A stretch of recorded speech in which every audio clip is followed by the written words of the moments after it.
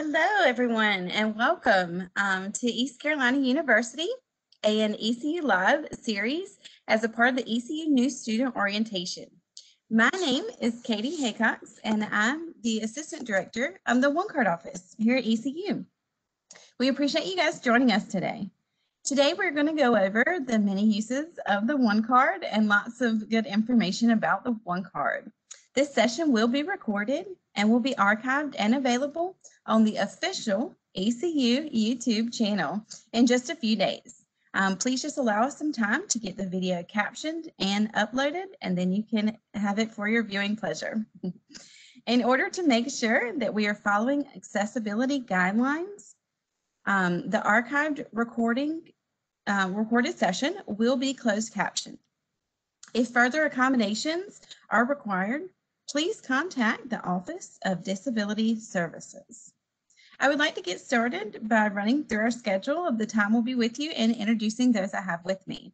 We'll talk a little bit about the One Card, like I mentioned, the many uses of the card, and how the orientation students will be getting their card.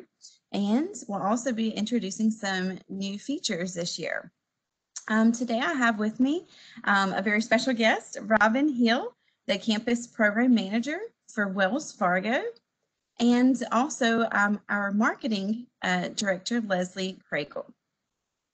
Just want to mention, if you have any questions throughout the presentation, you can utilize the question and answer in the chat box, and we'll be able to review those questions and get those answers back to you as soon as we can. All right, let's get started. So the ECU One Card, as I mentioned, has many functions. So we'll go over the functions and uses of the One Card. We'll go over the accounts on the One Card. We'll talk about the photo upload option for the orientation students so that we could get their One Cards ready for them. The brand new One Card design that came out this summer, and the new linked bank card option. Okay, so the One Card is used for many things across campus. It is the official identification card for all students, staff, and faculty on campus. The students will definitely want to carry that One Card with them wherever they go on campus. They'll want to have it with them, of course, so that they can use all those campus activities. They'll use their One Card to check out books at the libraries. They'll use the card for going to Student Health Center if they get sick, need to see a doctor or need to pick up a prescription. They'll use it for any check-in services on campus, places like the Student Rec Center, the Counseling Center, the Advising Center, Career Services. All of these locations like to check the students in with their One Cards, so they'll want to take those with them. The One Card can also be used if your student is fortunate enough to get a job on campus. They'll use the One Card to clock in and out on the time clock for Chronos. So that One Card is used for all of those different activities on campus. The One Card will also be used for the students to go to certain events on campus. They can use their One Card to pick up tickets for events such as athletic events, campus-sponsored functions, guest lectures, guest music performances. There are many events that go on campus, and students are sometimes required to have a ticket for those events. In that case, they'll take their One Card to the ticket office located in the Student Center and be able to pick up tickets for those events. There are even some events on campus that don't require a ticket, but they will require the One Card for entrance. So having that One Card to visit or experience any of those events is what they'll need to get in. So speaking of getting into places, the One Card is also used for door access on campus. And what that means is that there are some buildings, some classrooms, some labs that the students might need to utilize that they'll actually use their One Card to read on a reader right outside the door. If they have access, it will allow them into that door. There are a lot of buildings on campus where all students will get that access. So if it's a student taking classes on campus, they'll get that access to, for example, join our library so they can visit the library. There are some other buildings that they might get access after hours that they would use their one card to get in as well. There are even some specific buildings and classrooms and labs, as I mentioned, that students might receive access for. Say if they're a certain major, for example, an art major may receive additional access to the Jenkins Art Building so that they can access the rooms in that building. So there's a lot of access across campus that students will use their one card for.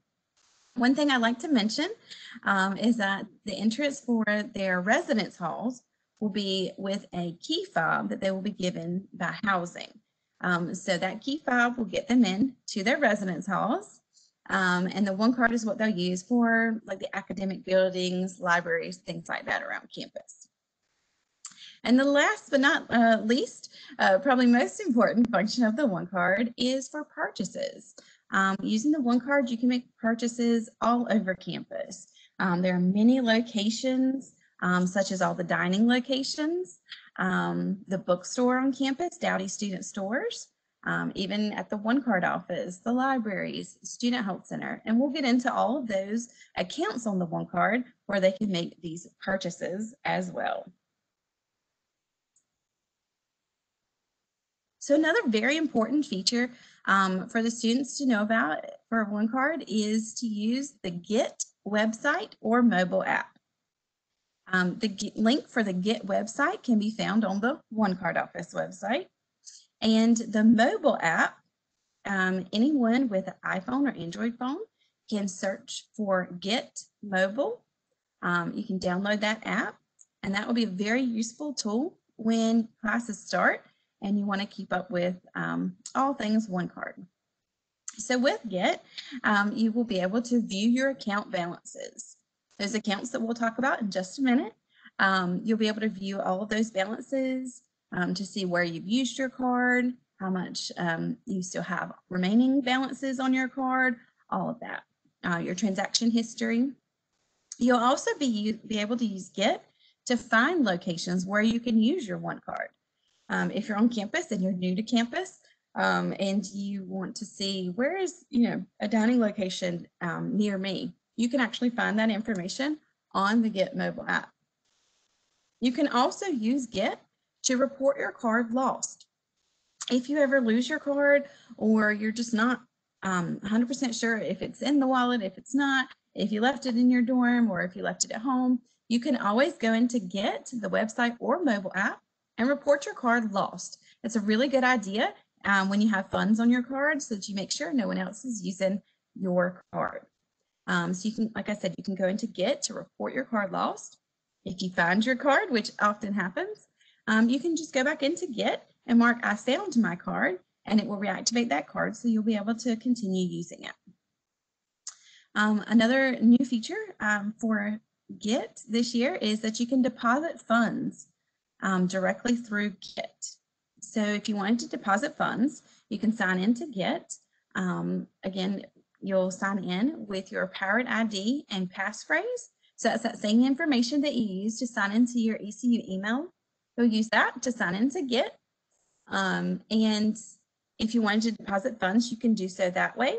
Or if your parents or family members are kind enough to want to deposit some funds for you to be able to use on campus, they can also utilize the feature where it says click here to deposit into a student's account.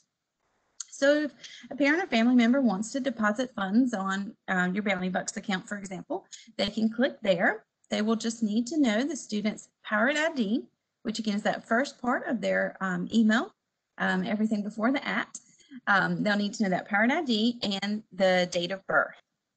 If they have that information, they'll be good to go to make a deposit through Get, even without having to sign in there. All right, so again, Get is going to be a very useful tool for you when you start using that card on campus. Okay, so one of the accounts on the one card is the Bounty Bucks account. The Bounty Bucks account is managed by the One Card Office, and it can be used for various purchases across campus. It can be used to purchase a replacement one card if you ever need one.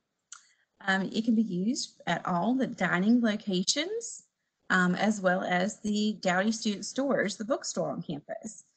So you could, if you had Bounty Bucks, you'll be able to use those funds at any of those locations. You'll also be able to use it for prescriptions or fees at Student Health Center. Say you get a regular prescription and you want to add funds to your Bounty Bucks, just so you know you have those funds set aside for that. You can actually add that to your Bounty Bucks and it'll be available and ready to use at the Student Center. You can also use Bounty Bucks to pay for fines and fees at locations around campus like the libraries or parking and transportation. And then we also have some off-campus merchants and retail stores that will allow Bounty Bucks purchases as well. Anywhere you see this Bounty Bucks accepted here sign, you know you're good to go to use those Bounty Bucks. There's also a list on the One Card Office website, a detailed list of all those locations for on-campus and those off-campus merchants. So if you want to take a look at that list, you might find some new places that you didn't know accepted Bounty Bucks. Might be one of your new favorite restaurants in Uptown Greenville, and you could use your Bounty Bucks there as well. Again, if you want to deposit funds for Bounty Bucks, you can do so through that Get website or mobile app. And again, of course, your parents and families have the ability to add Bounty Bucks through Get as well. Another all-important account on the One Card is the meal plan.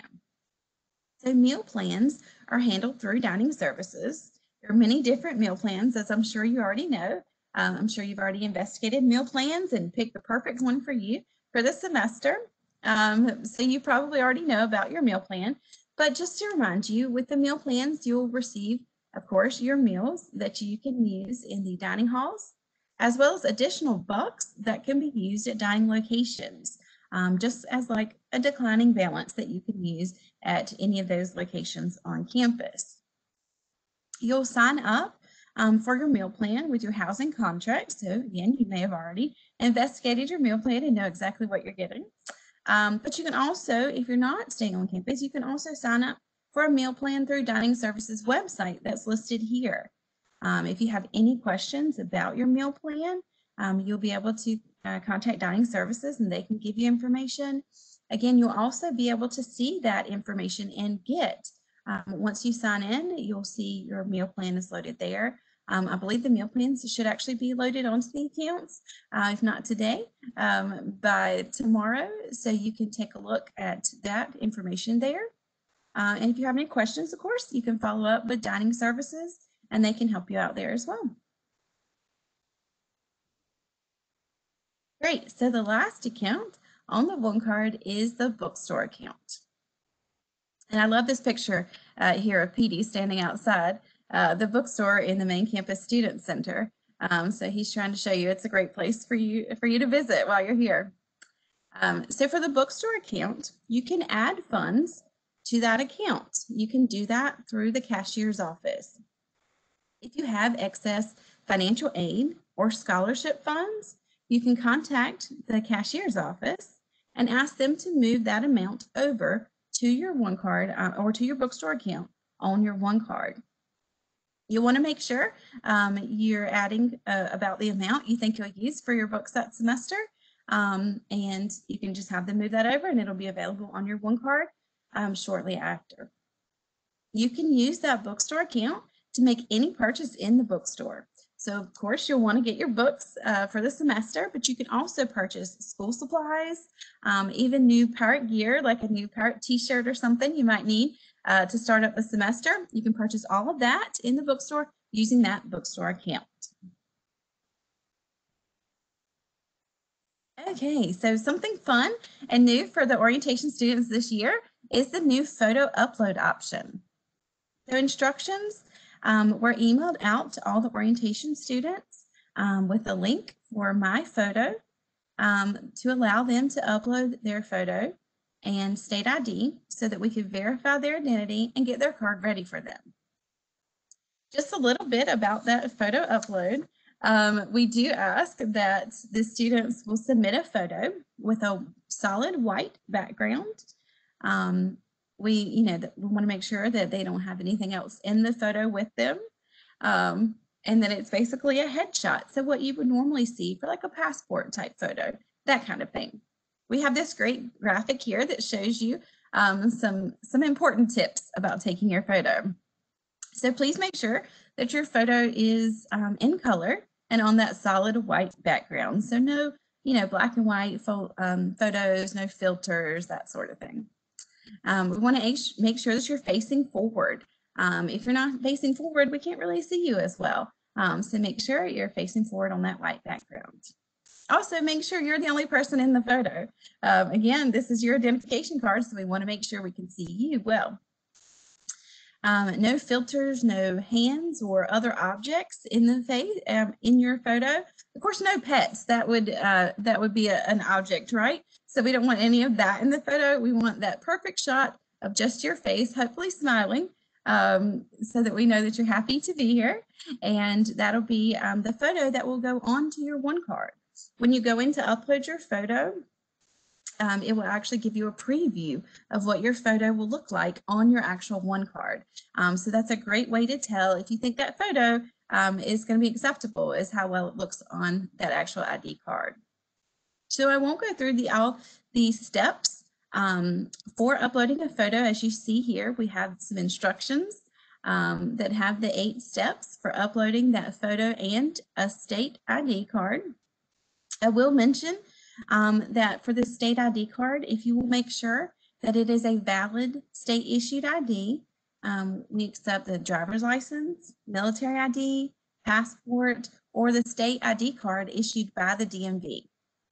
It does have to be one of those forms of identification, and we do ask that it is a current ID and not expired. We understand that if it is expired in the last few months, of course, during quarantine, that's, some of the DMVs were not open. You were not able to get, that updated ID. So if it has expired in just the last few months, then we may be able to accept that. Just contact our office and we'll let you know if we can accept that ID that you have. But again, it does have to be one of those 4, a driver's license, military ID, passport, or state identification card issued by the DMV. If you'll visit our website under obtaining an ECU one card page, you'll find an awesome video that one of the orientation assistants created that shows this step-by-step process of uploading a photo. Did an awesome job of explaining what the photo should look like and how you move through each step. So if you want to check out that video, if you need some help with uploading your photo, definitely view that video and that will give you those instructions. Also, if you have any questions, you can contact the One Card office and we'll be glad to walk you through those steps as well.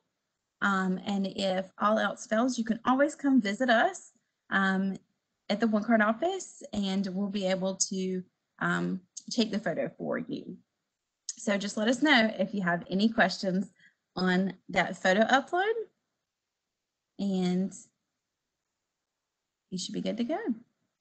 All right. So once you do upload a photo, you will receive an email confirmation letting you know that your photo was received. If you think you uploaded the photo and you do not get that confirmation email, please just try to upload your photo again. Once the One Card office staff has reviewed your photo, you will receive either an approved email letting you know your photo was approved, or you would get an email letting you know that your photo was disapproved, and it will give a detailed reason of why the photo was disapproved. Perhaps there was something in the background, or perhaps the state ID card, we couldn't see the entire image. That happens sometimes, so we'll send that disapproval email to you and let you know a very specific reason, which will give you the opportunity to upload again. All right, great. So like I said, once you get that approved email, you know you're good to go. Everything's all set. Okay, so again, once you get that approved email and you know your one card is, or your one card photo was accepted, you'll want to find out about picking up your one card. So some students have actually already picked up their one cards during the early drop-off for the residence halls that housing offered. So we were passing out the one cards then for those that were coming for their early drop-off. No worries if you did not attend the early drop-off, as the cards can be picked up all this week and all of next week. We will be in the main campus student center in room 125, and that will be Monday through Friday from 9 a.m. to 4 p.m. So we will be in that location doing card pickup as well. So if you've already uploaded the photo, you've got that approved email, you know you're good to go, you can come pick up your card then. We also sent emails out to all the students that will need to pick up their card, so let them know that they can schedule a time to pick it up. That way you can go ahead and say, okay, I'm coming, I'm moving in on Thursday. I want to go ahead and schedule, a time around lunchtime to come pick up my card. You'll be able to do that. So be sure to check your ECU email account, as that's how we'll be sending those, or how we have been sending out those emails. So we'll send that email to you, letting you know you can schedule a time to pick up. And again, we will be in the main campus student center, room 125, and that's from 9 to 4, all this week and next week. Another exciting thing that we have to share is that we had a brand new card design this year. It launched in July. It looks like this card you see here on your screen. So you orientation students will be some of the very first students to get this new card for this year. We're really excited about it. We're excited to share the new design, and we're happy that you guys get to see that. So with the new design, we have some new features for the card that we want to share as well. So we have ECU is partnered with Wells Fargo to offer optional bank convenience with a linked ECU One card. We have 2 websites here listed that you can check out information about it. And we also have some information sheets about the linked account that we can share with you when you come to pick up your card. So at this time, I'm going to turn it over to my special guest, Robin with Wells Fargo, and let her explain a little bit more about the linked account and what that means. Okay, Robin. Well, thank you so much, Katie, and we're very excited. So as Katie stated, that you as incoming students right now are some of the first to get the new design, which is a fantastic design. You're also some of the first to be able to have these new features that are available. So one thing that you'll notice when you get your new ECU card, on the back of the card, there's actually 2 stripes. One of the stripes is your ECU stripe, where Katie told you the different benefits, but the second stripe is actually a stripe that gives you convenient banking access. So you get to enjoy from your card, one card access with these additional benefits. So how it kind of works is whenever you open an account with Wells Fargo, and you open an everyday account with Wells Fargo, and you connect your ECU card to that account, you are able to do PIN-based purchases with your card. So for instance, you're driving around town, you see a Wells Fargo ATM, you can actually slide your ECU One card into that ATM, put in your PIN number, and get your money out of your Wells Fargo account. How cool is that, right? You don't have to carry around 2 cards. In addition to that, say you're driving around town. I want to go to the grocery store because I'm really hungry, need to buy groceries. Oh my gosh, I forgot my debit card at home. No worries, I have my student ID on me. I can walk into the grocery store, slide my student ID, and put in my PIN number and make that purchase. So it definitely provides a lot of convenience. But in addition to that convenience, there are some great benefits, which I want to tell you a little bit about today. So whenever you link that student ID card to an everyday account with Wells Fargo, one, we waive the monthly service fee. So there's no minimum balance requirement. So we're using your debit card so many times. We waive that monthly service fee. We also allow you to go to a non-Wells Fargo ATM 4 times a month, and Wells Fargo is not going to charge you for using a non-Wells Fargo ATM. Always, though, like to kind of put this little disclaimer out there, be aware that if, say, for instance, you go to a Bank of America ATM, Wells Fargo is not going to charge you. There's a great possibility that bank's going to charge you on their end. Another feature is that we do waive the overdraft fee, the overdraft protection fee. That's that fee that we charge for moving money from savings into checking. And we also allow for one incoming domestic or international wire fee. We waive one of those. And then lastly, if you happen to go into the negative and have an overdraft fee placed on your account, we actually will waive one overdraft fee per calendar month. So those are some great additions and great benefits that really enhance your account and set you apart. And one of the great things is Wells Fargo is the only bank that offers this with the ECU relationship. So you say to yourself, so Robin, how do I even get this started? What do I need to do? It's really quite easy. So you actually can visit your local Wells Fargo, and on the screen in front of you, underneath the fabulously designed ECU card, you will actually see, it says link your ECU One card. Visit that web address, the wellsfargo.com/locator, to be able to make an appointment, because right now in the COVID environment, we're only allowing bank customers in by appointment. You've got to bring in that ECU One card and meet with a banker, and they can either set up your new everyday checking account, or if you already have a relationship with Wells Fargo, all they're going to do is literally go in there and type in that number, that new student ID number, and connect that card, and bam, you have these great benefits. So we're extremely excited for this relationship and extremely excited for you as you begin as a new student. And please let us know if there's any questions, and I will put in the chat box my email address. You're more than welcome to reach out to me if you have any questions. So back to you, Katie. Thanks for the time today. Great. Thank you so much, Robin. Like she said, we're very excited about this new partnership. We know it's new, so if you have any questions, like Robin said, she's going to share her email, her information, but if you have any questions here, you can always ask those as well. All right. Oh, and as we were talking about questions, if you have any questions, here is the One Card office information. I do want to go over a few frequently asked questions that we've gotten all summer long, just to share with everyone, because I know that's, you know, those are things that are on everyone's mind. So one of the questions we've received is, how much does that first One Card cost? So the first One Card does cost $10. But the good thing is it's included in those orientation fees. So if you've done the new student or online orientation, you paid for that. You've already paid for that first One Card. So there's no fee that we have to collect when you pick up your card. You've already taken care of that. Another question we've received is, what if I have not uploaded my photo yet?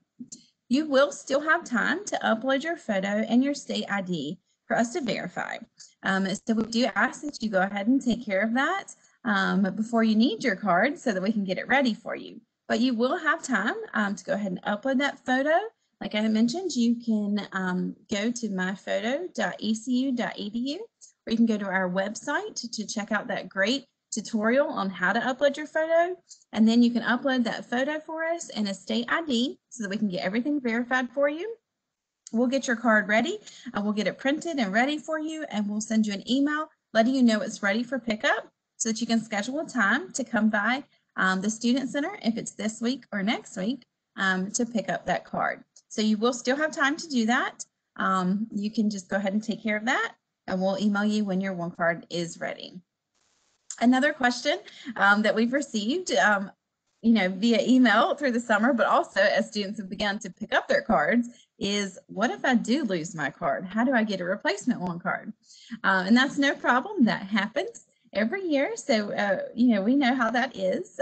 When you're moving and everything, you could misplace it and need to go ahead and get a replacement as soon as you get here, or as soon as you get back. So we want to go ahead and give you that information now. So what you could do to get a replacement One Card is visit the One Card office website that's listed here. You can go to obtaining ECU One Card for replacement cards, and I'll give you that link there to actually pre-order your One Card. So you'll go in, fill out the information to pre-order that card. You can actually pay that $15 replacement card fee online through our U-Store. And the same process, you know, if you chose to upload a new photo, you could do so. And again, we'll email you once the card is ready to be picked up. So that's some important information to share there. Just a few quick reminders to download the Get mobile app so that you can keep up with all things One Card once you get to campus. And another is that you will be receiving that email about scheduling a time to come pick up your One Card once it is ready. So again, if you have any questions, you can always contact the One Card office. You can email us at onecard@ecu.edu or give us a call at 252-328-2673. I've also listed the One Card office website here, as there's lots of information about everything we've discussed today, including some of that Wells Fargo information, and our information for Facebook and Twitter if you want to follow us there for any announcements or any further information. All right, great. Well, I'll just check really quick to see if we have any questions.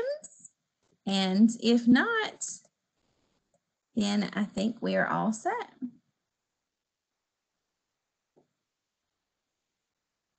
All right, great. As I mentioned, if you have any specific questions, just contact us, or if you have any specific questions about the Wells Fargo and how to link your account, you can always contact Robin with her information she shared as well. Thank you all so much for joining us today. As a reminder, this session has been recorded and will be archived. We will be archiving a copy of the recording, which will be available on the official ECU YouTube channel. We hope you'll join us for the remainder of the ECU Lives sessions. Feel free, again, to contact our office if you have any questions or need any help with uploading your photo or getting your card to start the new semester. Thank you all so much, and welcome to ECU. We're excited to have some new parents. Have a great day.